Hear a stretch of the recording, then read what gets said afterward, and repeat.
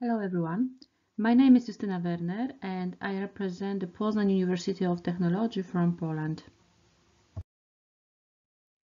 I would like to present the study result of our research team, Electropolymerized sorbents for determination of potential endocrine disruptors in environmental samples. In this study, selected conducting polymers and their composites were electrochemically deposited on the spring-shaped stainless steel support and then were used for the extraction and pre-concentration of bisphenols and parabens from water surface samples before their chromatographic determination. The first stage of the analytical procedure was based on the fabrication of polymeric layers, PDOT or PDOT with lignosulfonate composite, on the surface of spring with the use of an anodic electropolymerization process. Then the sample solution was stirred during the extraction to speed up the transfer the analytes towards the polymer modified spring. Next, the spring was immersed in organic solvent and shaken to desorb the analyte before chromatographic analysis.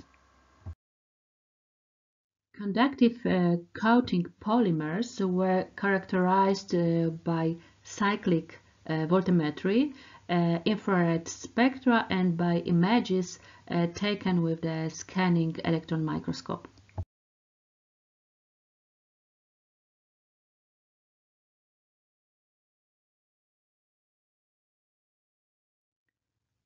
Optimization of the electrochemical process was conducted to choose the most effective conductive polymer for the extraction of bisphenols and parabens and to assure the proper thickness of the polymeric layer.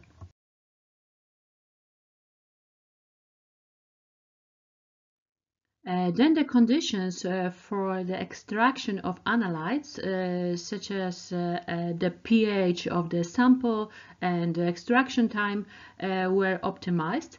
Analytes desorption conditions were also optimized.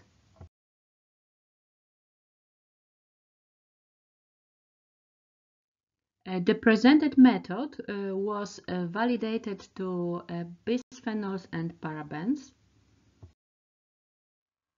And next, the presented methods were used to determine parabens and bisphenols in samples of various surface waters.